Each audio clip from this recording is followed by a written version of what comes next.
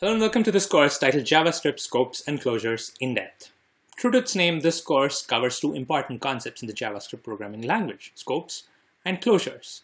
I think these two concepts are essential to understand when you're writing JavaScript applications, but the fact is you can actually write a lot of code without even knowing what the scopes and closures are and without understanding those concepts.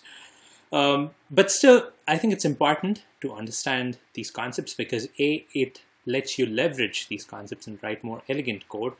And B, if you're writing code which doesn't work like you expect it to, having a knowledge of how these scopes and closures work is going to let you troubleshoot the problem and debug the problem and figure out what's wrong quicker.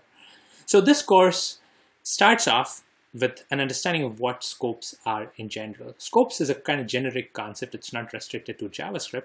It's there in pretty much a lot of programming languages. So we're going to understand what scopes are, and we'll then understand how scopes fit into the JavaScript picture. What are JavaScript scopes? What causes scopes in JavaScript? And then we're going to move on to understand the concept of JavaScript being a compiled and an interpreted language.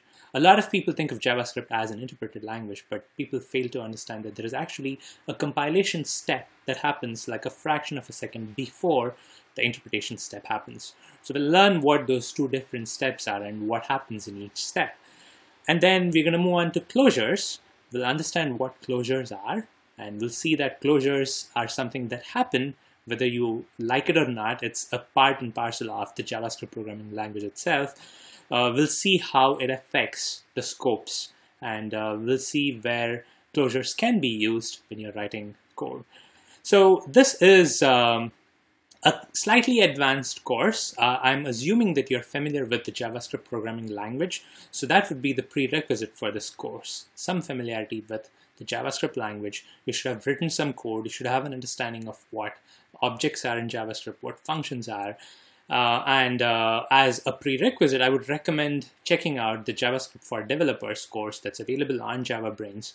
If you haven't programmed in JavaScript at all and this is your first introduction to JavaScript, I would definitely encourage you to take up another course like the JavaScript for Developers course so that you're kind of familiar with the syntax and then tackle the scopes and closures course. As for reading material, I highly recommend the series of books called You Don't Know JS by Kyle Simpson.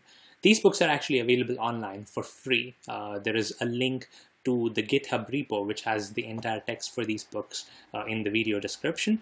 So I highly encourage you to check it out. On that page, you also have links where you can purchase paper copies of these books. So I hope you're excited to get started. Thanks again for deciding to take this course. This is Scopes and Closures in Depth.